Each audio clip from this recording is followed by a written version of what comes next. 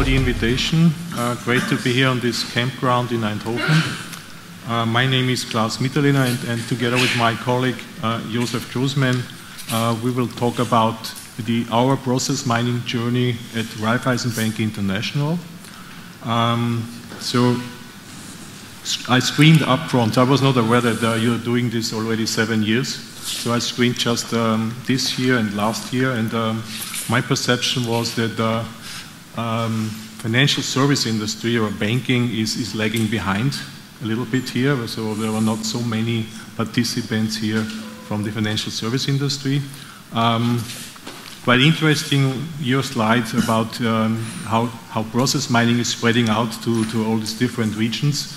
And I recently heard that now it's spreading to North America, and there especially all the financial service providers jump on process mining. So it seems to be different in North America than compared to Europe. But maybe in the Netherlands it's different, I don't know, because I remember when I visited a huge corporate bank here in Utrecht, yeah, so a couple of years ago.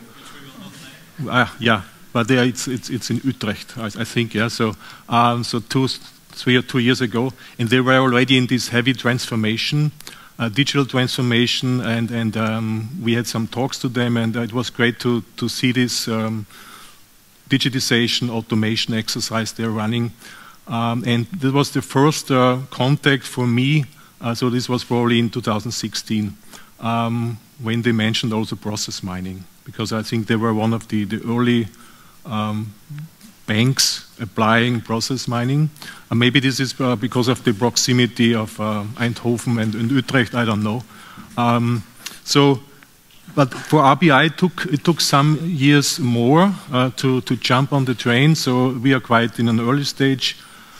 So for those who don't know Raiffeisen Bank International, I have some key figures here.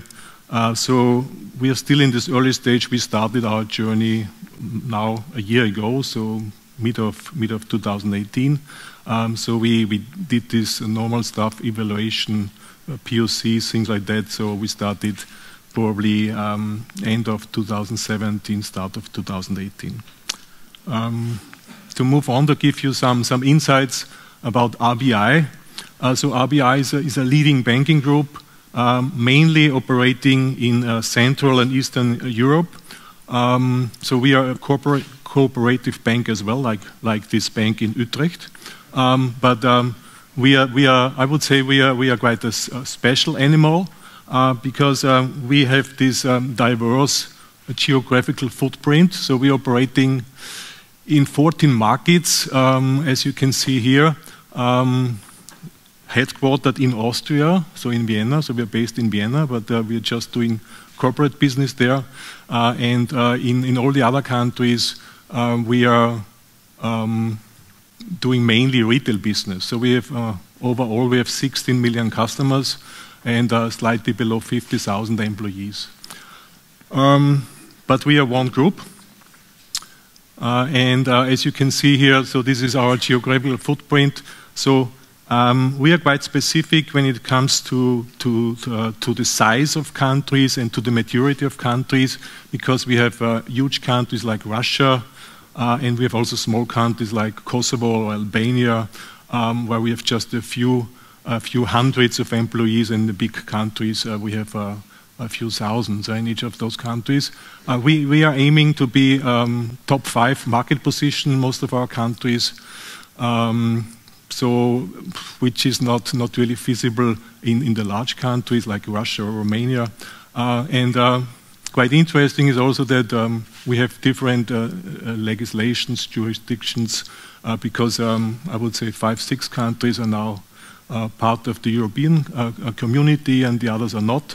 So it's not so easy, to get access to data or to send data from one country to another. And to do such exercises. So Jozef and me, we are both part of a unit which is called Group Efficiency Management. So what we are doing is we have a kind of governance function within our group. So we are headed in Vienna, in the headquarters, but we take care and we give support to our countries when it comes to, so beside a certain governance function, so we give support to them in the area of improvement of processes. So we are either former operation guys or former lean guys, Six Sigma guys. And in the last 2 to 3 years, we also started to get into what we call smart automation. So as we were looking for tools and capabilities which allow our business units and network banks also to apply capabilities which need low IT involvement, low coding, ideally no IT involvement, so that they are able to apply these technologies, capabilities on their own, so that they can get self-sufficient. And here we did investigations and came up with a kind of a portfolio. And within this portfolio, we embedded also process mining. And you can see now here, we have 4 major pillars. So the first one is capture automation. So this is about all types of extracting data and information from any types of input, let it be text, unstructured documents, voice, video information. The second one is this insights automation, so really gaining insights from data or from process data. So here we have the process mining, and beside the process mining we have what we call the augmented data discovery, so using tools which can be used by non-data scientists to do some exercises, for example, classification or clustering, things like that. And then we have 2 more pillars. The third one is the workforce automation. So here we are talking about robotic process automation, for example. So really using virtual workforce. And the second one is these virtual agents or chatbots. And the last pillar here is if you plug the things together, you need a kind of orchestration for the processes. And here we have, depending on the complexity, we have different capabilities ranging from simple task automation to also automating knowledge work with cognitive automation, or also the classical process automation, business process management. If there are more complex decisions, then we are talking about decision automation. And here we started with process mining, and we believe that the process mining has its merits within this automation portfolio. To explain a little bit our journey, I have to go back, so mid of last year, so when we started, when we found out that nobody is aware of process mining, and then we have to start really from scratch and to do this awareness building. So we did, internal posts. We started to organize a business breakfast, inviting business people so that we educate them what is process mining about. Currently, we have a TV spot running on some screens in our head office. So again, getting in contact with people who are interested. What we did as well is we talked to managers, offered them to do free discoveries, just to show them what we can do with process mining. And then it started a little bit, kind of word of mouth, so they talk to others. But at the end, this is an ongoing task. So what we believe that this will never stop. Yeah? So we have to do this on a daily basis. What we also learned already is that process mining is great, yeah, and we are passionate process miners, but it's all about the data. So we put quite a lot of effort we have to put quite a lot of effort in the preparation, and here we also build up some knowledge, some skills here in the preparation and cleansing. In the meantime, we did process mining as we believe this is agnostic to any topic on bank level. We did quite a lot of discoveries in different areas on bank level, also with some of our network banks, and have here some insights already. Unfortunately, we are not able to show or present most of our cases because we agreed with our counterparts not to talk outside of the bank. But we have one case with us, and Jozef will present to you in a few minutes one case from the consumer lending area. Our aim is, as you can see here, to further seed and plant the mindset here, so that, and this is really in our DNA within group efficiency, to look at processes or customer journeys from an end-to-end perspective. Yeah, so this is really our aim. What currently we are doing with process mining is ad hoc discoveries. So as I told you, we are in this early stage, so really doing just on request a discovery.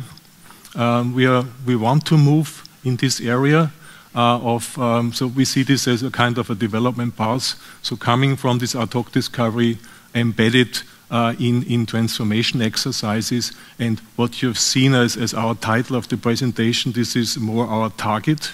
Yeah, we're not there yet, but this is our target, to embed process mining as a standard capability in any of our transformation exercises. And maybe in a, I don't know, a couple of months or years, depending on our speed and velocity, we want to go into this area of continuous monitoring, but currently, as I mentioned, we are really lagging behind, probably compared to others. So I would like to move on and hand over to Jozef, and he will explain to you in which areas we have done already some cases. Thank you, Claus. So I will talk a little bit about the areas where we applied process mining in a bank, in which products, processes, areas we have applied it, and I would like to show you also one concrete use case and give you a flavor of how our standardized approach and delivery to process mining looks like. And basically for us, when it comes to process mining, we're pretty much agnostic to the area where we applied in a bank. We applied it in the front office, so at the branches, mid office, somewhere in the back office in the processes. We applied it in investment banking, corporate banking, any kind of products, be it mortgages or credit cards or IT. So we feel like really in the banking environment, you know, working in a bank, you have hundreds of systems producing tons of data, and process mining is really a very useful tool for us to kind of extract information from this data. And I'd like to show you one concrete use case where we apply process mining from one of our network banks, and the area is actually consumer lending. I mean, you know, banking is pretty straightforward business. You take money and you give it away to somebody else, and you try to make money somewhere in between. And that's exactly kind of the process that we're talking about over here. So consumer lending, imagine that you would like to, you know, buy something for your wife for Christmas, get a personal loan, or you have a credit card, or you want to buy a new fancy house somewhere here in Eindhoven, so you want to take a mortgage. So we're talking about really lending process, about lending money to people. And for us, in this specific use case, we analyzed lending process over the time of 6 months in a concrete network bank. The process, actually, the consumer lending process for us, it's divided into two parts. Like the first part, we call it consultation, or the sales part. So this is the part when you come into the branch or you're not sure which product to choose, we help you to choose the product. And once you agree that you would like to, you know, apply for a loan, this is where the consultation part ends, and then starts what we call the origination part, which is exactly like from the moment you decided to have a product until you actually get the product, you get the money on your account. And we are fortunate enough that actually, in this given example, all this data was available in 2 different systems. So we didn't have that much of a challenge to put this data together. There was a unique ID through which we could connect all these cases together. I would say it didn't take us that long to extract the data. Maybe Claus also mentioned it, that basically we actually get the data from the IT guys who extracted from the IT systems. We join it together, and then the most time that we are actually spending on is doing the actual analysis on the data. But before I show you examples of what we have found out, I wanted to mention, I think it's quite interesting that, you know, we're bankers, so like our executives, what do they like? PowerPoints, right? Like this is our bread and butter in the end. So we have kind of a standardized approach and delivery and templates, how we present the results from our findings to our executives. And just to give you a flavor, this is just a sample of how such a closeout report after a mini discovery looks like. Basically, it shows the findings, has some nice fancy charts and KPIs, and show our executives what we found out. And of course, if they're interested at a later stage, we open up the tool and we dig deep and we show them the actual results. But for us, you know, we always have to have some kind of a nice fancy presentation in the background. So moving on to the case, this is actually the fancy marketing campaign. The language is actually Bulgarian. So imagine I take you on a journey that you have this old Volkswagen New Beetle and you want to buy your fancy new car, a Mercedes-Benz maybe, and you want to take a loan for that. So that's exactly the process that we've been researching or looking at. When it comes to the data, you know, no surprises here. You have the minimum requirements. You have the ID of the customer, you have activity, and you have a timestamp. But we also were very lucky, actually fortunate, that we got some extra data for us to analyze. So we also got the data about in which branch the sale happened, what kind of products the customer actually wanted, was the VIP customer, which region was that, and also anonymized data about actually the banker who was selling this product. And coming from Austria, of course, we take pride in privacy and customer data privacy. So basically also the data that we had was heavily anonymized, the data that we looked at. And there was this question like, how long does the analysis take you? Well, for us, actually the longest time it takes to get the data and to anonymize it and to make sure that we can use it. The analysis itself, we do within 1 to 2 weeks max, that kind of the mini discoveries that we are doing. And in this specific use case, we looked at the data over 6 months. We looked at mortgages, we looked at credit cards, we looked at personal loans. Interesting fact, compared to the previous colleague who was presenting, actually, that we do these exercises as black box exercises. And we do it for a reason. So we do not really involve subject matter experts up front. We do not sit them while we do the analysis. We say, well, just get me the data. I look into the data and I try to figure out what's going on, whether, you know, what the heck is going on, whether everything is okay or there's something needs to be improved. So we really take it as a black box exercise without kind of consulting upfront the subject matter experts. Yeah, sure. We're doing this as black box exercise does not mean that we don't have any idea about the process. So we have high-level domain expertise as well. But we believe that we are not that biased, so if we don't have these upfront discussions already. And then we try to define our own assumptions and to do this analysis. And then later on we have the discussions with the domain experts. Yeah? And then we go into the tool and show it to them. And so this is meant by black box exercise. Yeah. Okay. So basically we loaded the data into the process mining tool and a nice chart comes up. And then like for me, this was really a kind of a revelation a little bit like that I had 2 years ago, because back in 2015-16, I would be running on workshops, you know, discussing with subject matter experts over long hours. What exactly are you doing? Trying to understand what they do. And we would, you know, have long Kaizen sessions and do post-it notes and try to figure out how the process looks like. Then I would disappear for a month and I would come up with a chart like that. And then that's the part where we would start discussing. But what process mining helped us is actually within a matter of seconds, I had already a process map like that, and I could really start the discussion. And if you look at this, you know, this is a happy path for all the products. This is a mixed view. So you have mortgages, credit cards, and also personal loans. Okay, what does this tell me? Let's try to drill down for personal loans. So we did a little bit of a filtering to see how does the personal loan process look like. And as you may see, actually you have the personal loan process on the left and you have the credit card process on the right. Well, obviously, what you can see is that pretty much the process is the same, which wasn't really surprising because kind of for us at the end, whether plastic comes out at the end of the day or money is deposited into your account, it should not really make a difference. Okay. We also looked at kind of the variations. So we increased we zoomed in a little bit, and as you see, like it already starts to get a little bit messy. You see all the variants, you see all the spider charts, and you see that there are differences between personal loans and credit cards in terms of different variants that the process is running through. We looked at mortgages. It's a little bit more complex. Well, in mortgage process, in mortgage lending, you have kind of a couple of extra steps. You have property evaluation, so you kind of expect it to be a little bit more complex, but this is still kind of the happy view, and the little spider chart that is completely unreadable, this is kind of all our variations in a process. But what does this really tell me in the end? For us, consumer lending, this kind of should be very, very standardized business in the end.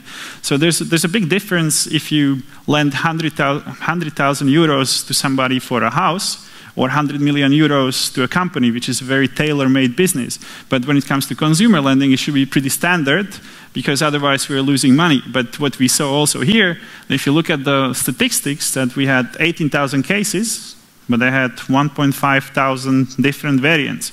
So basically every 15th mortgage or personal loan was following a different path. And for us, this is not really a good sign because we're losing money.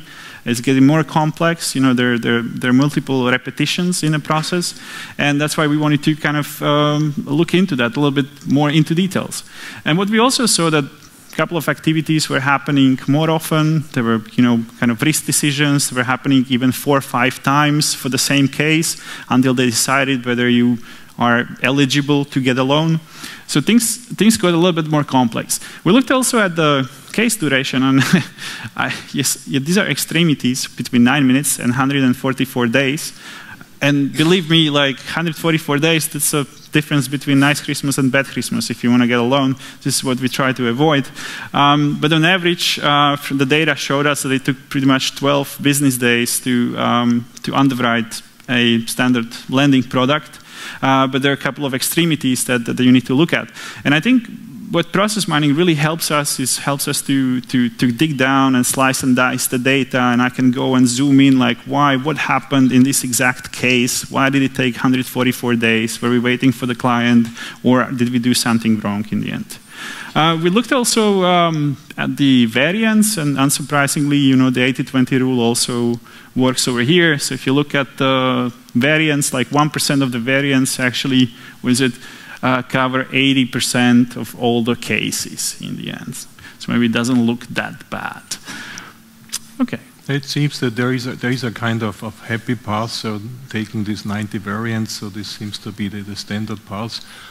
But the high variation is mainly driven by this amount and order and iterations of the activity. So, if the sequence is different, then it's already a variant. Yeah. So, and then we have also some pending cases, so they are shown as variants as well because we didn't eliminate them. So it's really a huge number of variants, but it's also to show to the business side, yeah, that it's not as they would expect, or if they would have to draft the process, then probably they would draft quite a linear process. But in reality, it's different. Yeah, just to show them this high complexity and high variation of the process. And usually how the process is lived really in reality.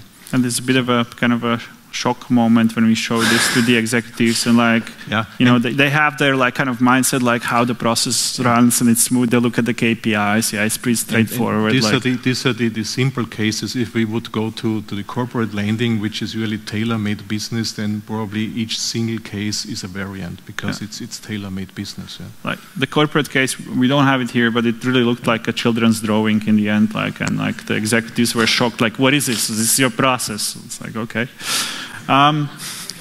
Let's maybe move forward. I really like this chart. We looked at the frequency and performance indicators also of the process. You have this like classic standard filtering that you can look at and to see what's happening.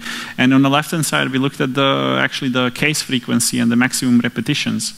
And as you may see, of course, the first step is selecting the product, which occurs naturally the most often, like in 8,000 cases. But roughly only in 5,000 cases it came to the decision in risk. So like we're kind of losing 3,000 cases in between the guys coming to the branch and actually somebody deciding whether they need that specific loan, be it because of fraud reasons, be it because we couldn't verify their income, or they just simply decided to go somewhere else because maybe it took too long for us to decide. So there's a significant dropout rate over there.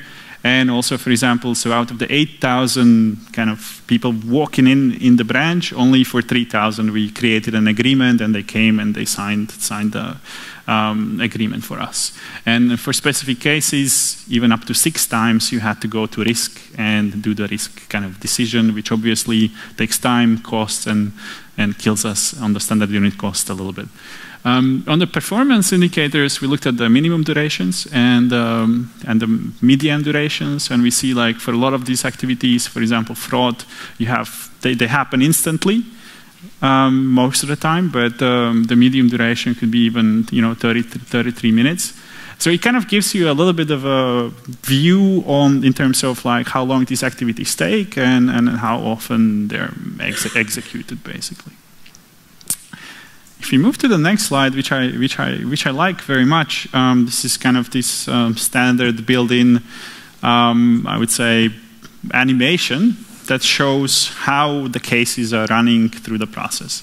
And why I like this, I call this chart the thrombosis chart. So if you flew here to the process mining camp on a plane and like you were not exercising with your legs, this is what's happening in your veins.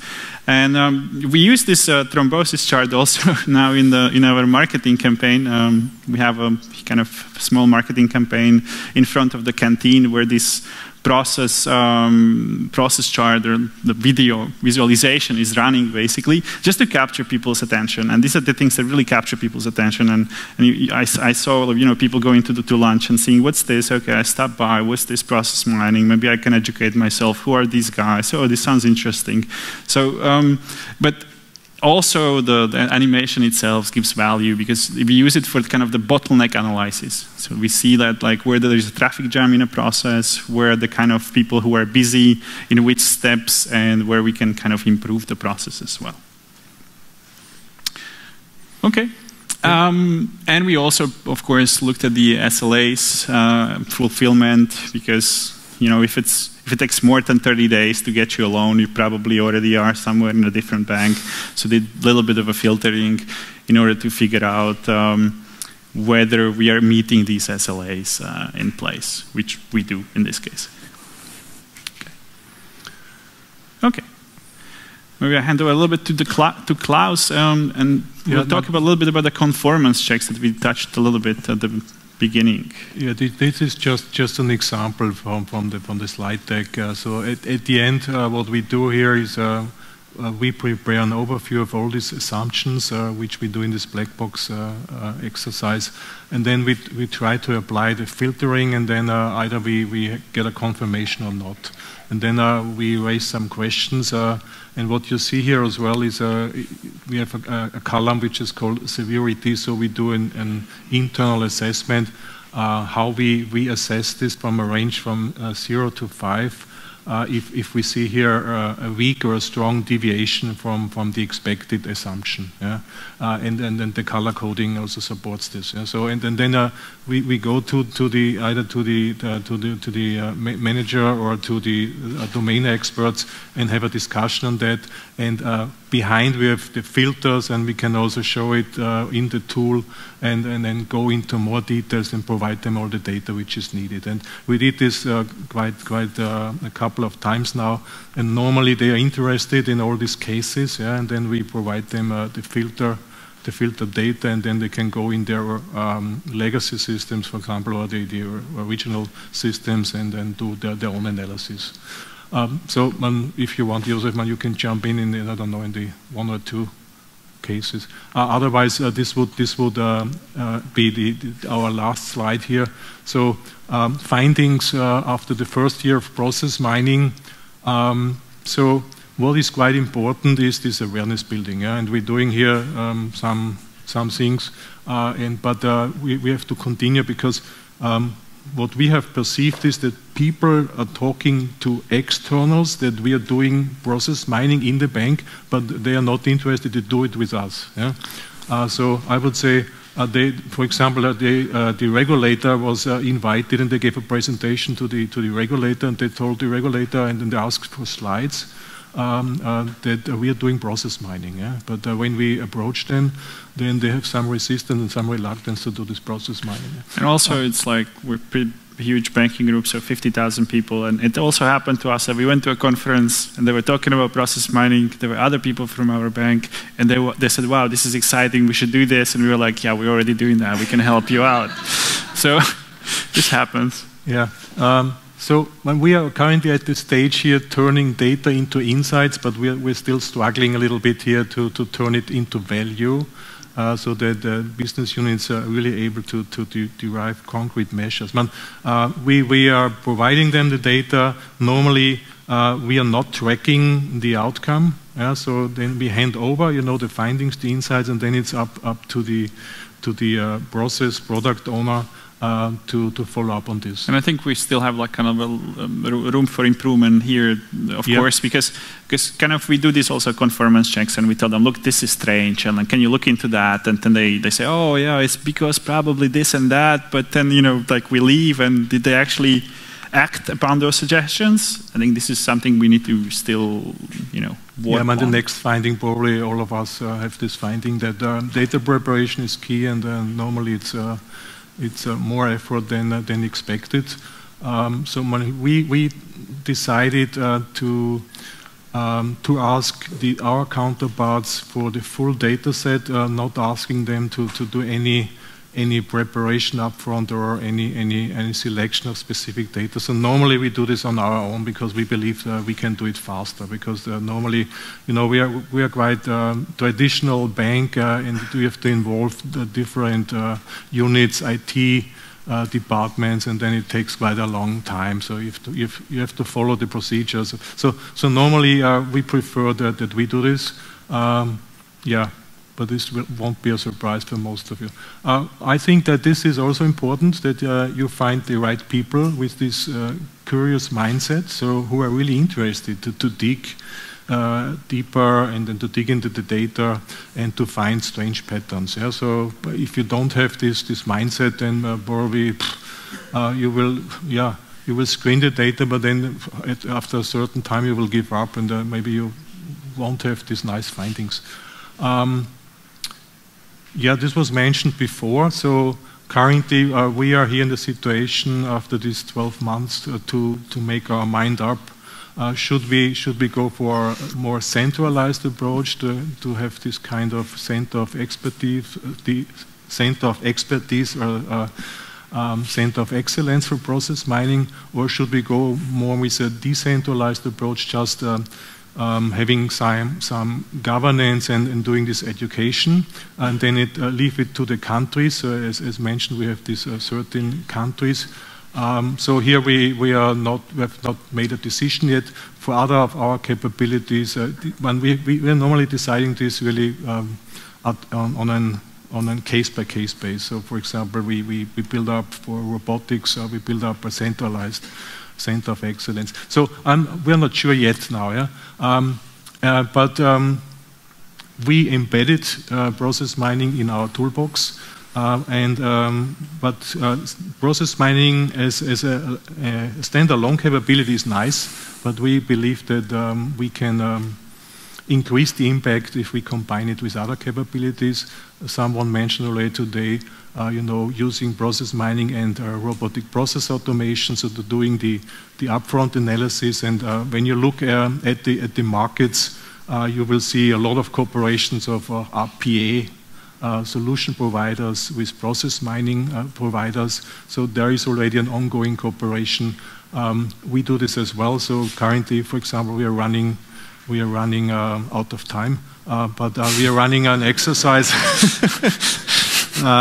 So in a transformation on bank level, where we also use process mining, we try to identify automation potential, either for RPA or for other capabilities. And the last topic is, and that now concludes our initial title.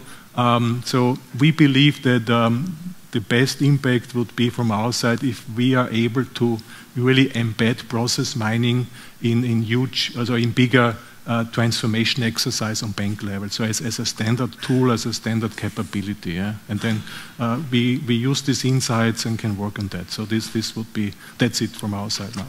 So open for any questions. Thank you.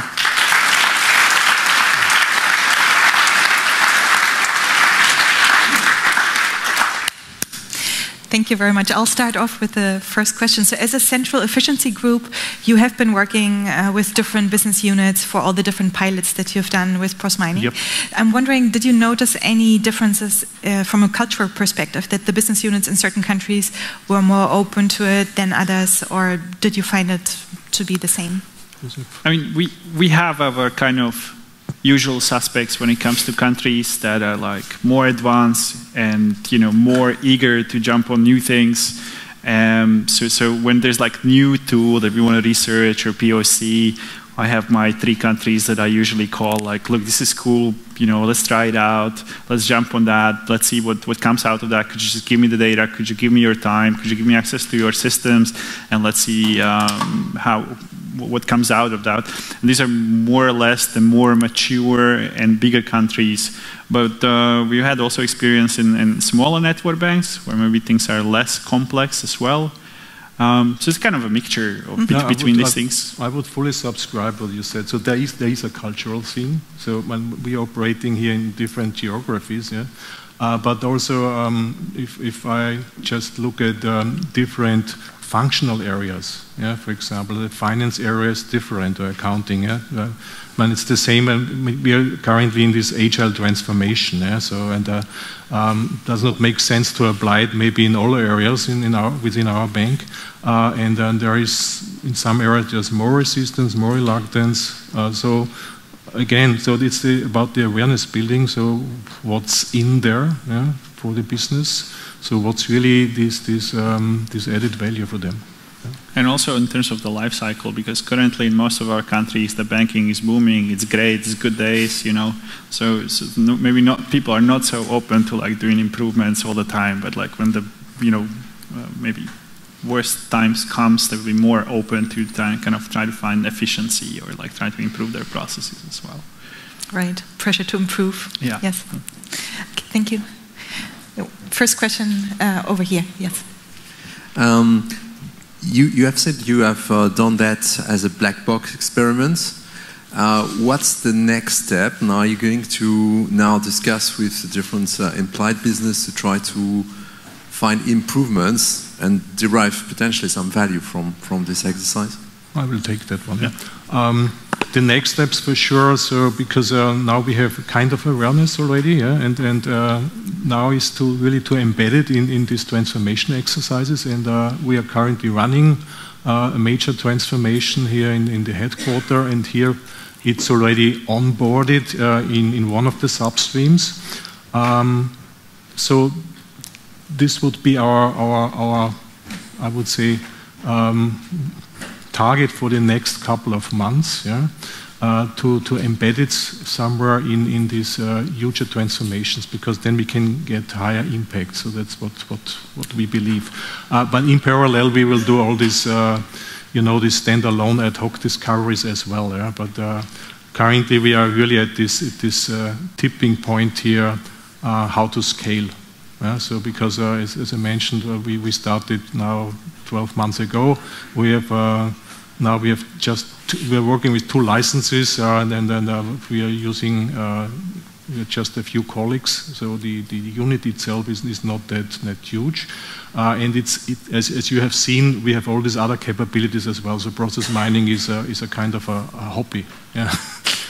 So we also have to take care of all the other capabilities, but we still believe that it's quite a valuable capability, and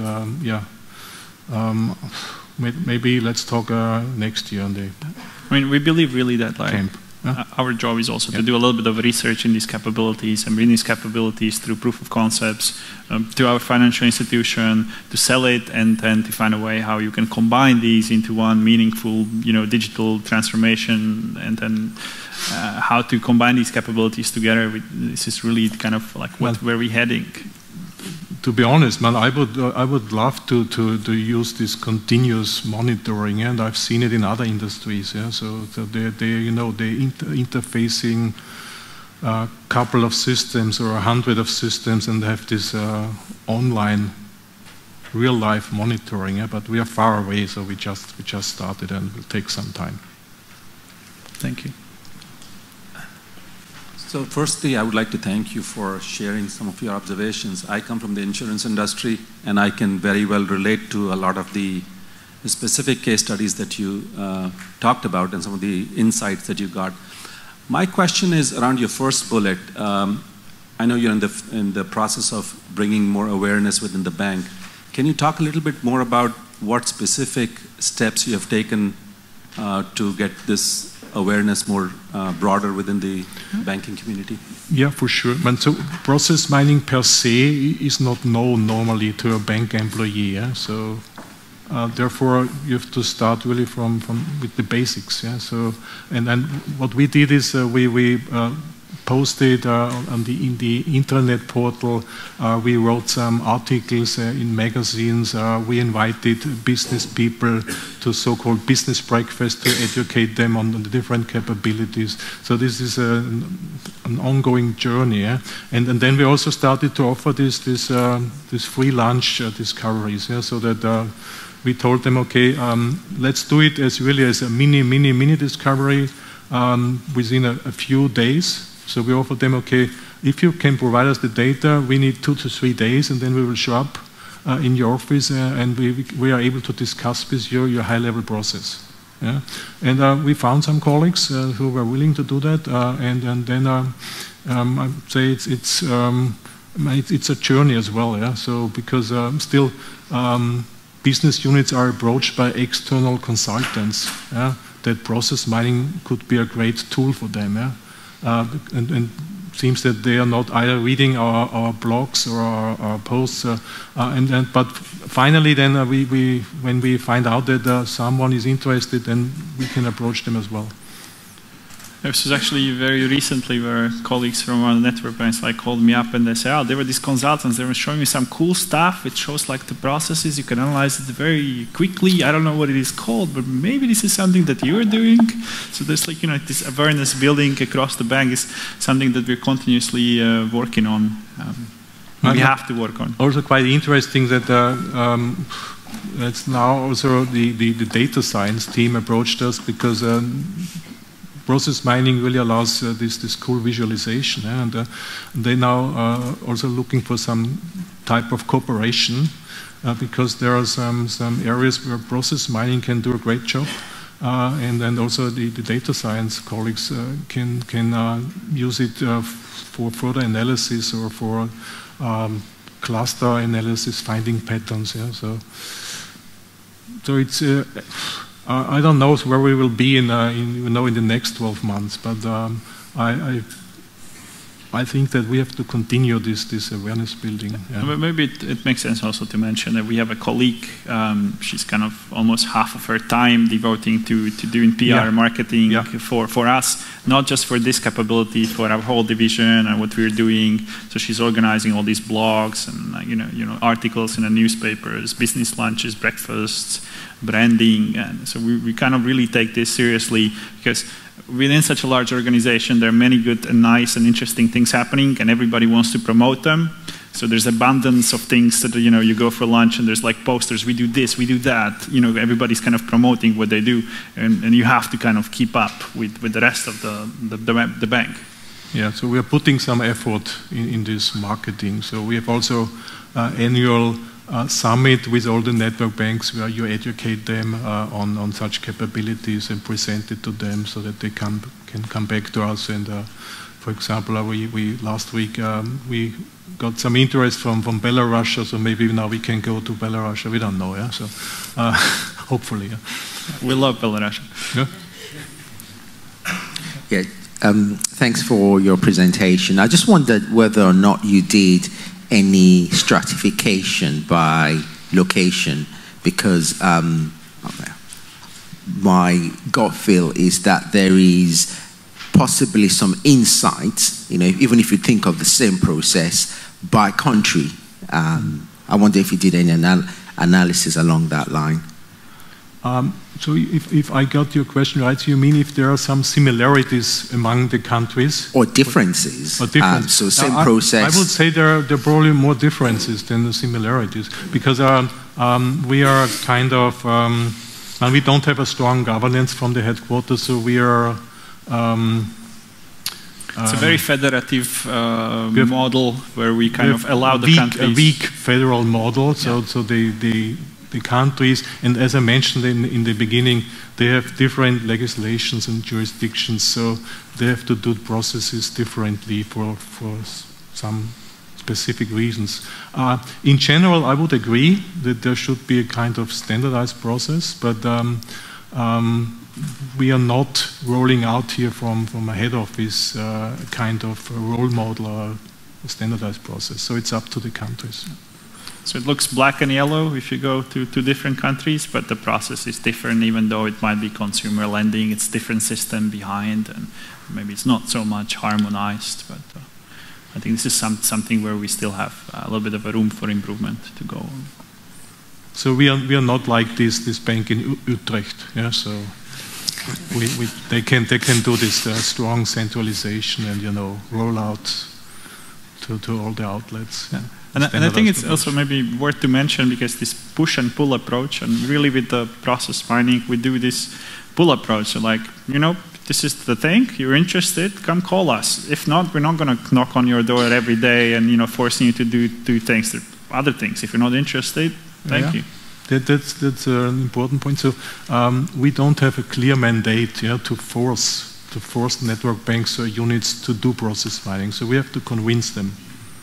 And we try to convince them by doing these exercises and by showing them the results and what they can get out of such an exercise. And of course, if you embed it in like a large-scale digital transformation on a bank level where there's like 15 board members sitting on a steering committee and you present the results, then people tend to pay attention, and then people tend to then also follow up on these results. But if you do it just ad hoc, two guys talking about the data, maybe they're not so eager to act upon the findings. Thank you. Welcome. Thank you for the presentation. That was very interesting insight. On one of the slides, I saw that you tried to do some conformance checking. I guess you have the large bank, have a lot of these BPMN graphs done in the past with whatever tools. How difficult did you find to relate the BPMN, which was done manually, to the process mining? Yeah. This is a little bit misleading. So when we are talking about conformance, we didn't mean that we do this, take the definition from a BPM and compare it. So we, as you can see here, we try to find a kind of general conformance. So our assumptions and how they are fulfilled by the logs. Yeah? So this is a little bit misleading. So we are not doing this conformance check so we are not using any existing standardized operating procedures models out of that. So our approach is different here. But we could do this, but there are some tools out in the market which allow this to do quite easily. But anyhow, I would say our descriptions in the underlying systems are not that good, and then we would have this geography. So no, we are not doing that. So that was a little bit misleading. I would rather maybe call this like hypothesis testing. So we looked into the data and we formulate our hypothesis. For example, in this case, it doesn't make sense to have a property evaluation after we rejected your loan. Doesn't make sense, but that was our hypothesis. And then we found out, for some of the clients, we rejected them, but we still ordered a property evaluation for which we paid for. Doesn't really make sense why that happened, and so kind of like hypothesis testing rather than conformance testing, I would say. Okay, thank you. Thank you. One more question over there. More questions.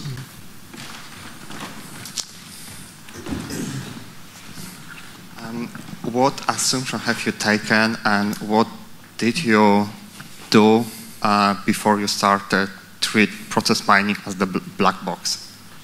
Sorry, what we did before? Yeah, what assumption you have taken to treat this analysis as the black box? So what data preparation have you done okay, you mean this time to be ensured that you can treat this analysis as the black box? Yeah, so normally we ask the countries to provide the data, so we do not support them, yeah? So they have to extract it, either they need some support by their IT colleagues, or they can do it on their own. If they want to, because they have to talk anyhow to their legal and compliance department, so if they are allowed to share it with us, yeah? So in Vienna, and if there is the need for anonymization, then they have to do it, or we tell them, for example, we can do this with Disco. Yeah? So pressing a button and then data gets anonymized as well. But I'm not sure if this is answering your question. Yeah? So, okay. It's more like when you're conducting the process mining analysis, then you need to meet some assumptions. Like, for example, have you always, I don't know, take always the finished cases, or you filter out these cases that are still running. So you mean how we find these assumptions, or how we make up? Yeah, so when we have some domain expertise, high-level expertise, for this, and then we sit together to brainstorming, and when we have also some patterns already, so how we do this, from case to case. But maybe it's more the question going in direction if you understand your data before you start to, that you know what is in the data, or you really treated everything as the black box. We kind of meet with the executives, so they tell us what the unit is doing and what the kind of system that is providing data, like what do they use it for. So we have a vague idea of what the data is used for, and we do a little bit of a prioritization also at the beginning. So we say, look, maybe we have 13 countries, maybe it's too much data. Do you have a country that is maybe more problematic that you want to look at? And they say, oh, well, I want to look at country X. I want to only look at a product that is specific over here. And please disregard everything that was before 2017. And please look at only the complex products that we use in trade finance, because this is where we have a problem. And then they give us the data. So that's kind of the really high-level understanding of the process that we have. Market, what kind of data is, and then you start we need this understanding, and sometimes it can happen that that we also do not really this fully black box exercise, so that we have to ask them already before we start the analysis, because we have to be sure that we are using the right data, and maybe we can also eliminate a part of the data because this is not in the focus. So we have to find out this upfront, and then we really have these quite agile sessions where we do this assumption, making this hypothesis. And then Especially if we see like some extremities or like some really weird stuff in the data, we have to come back and say, are you sure like you gave us everything? Because like we see that it's like project is running for 4 years and like it's not finished, like how come? Like yeah, so we're looking in outliers, we are looking for bottlenecks, we are looking for SLA violations. So any strange patterns we can identify. So just doing the simple animation, which is really great and helpful, we can already identify areas where it makes sense to go into more details. Answers your question? Okay. I suggest we take the remaining questions into the discussion, into the break. Let's thank Claus and Jozef again. Thank you.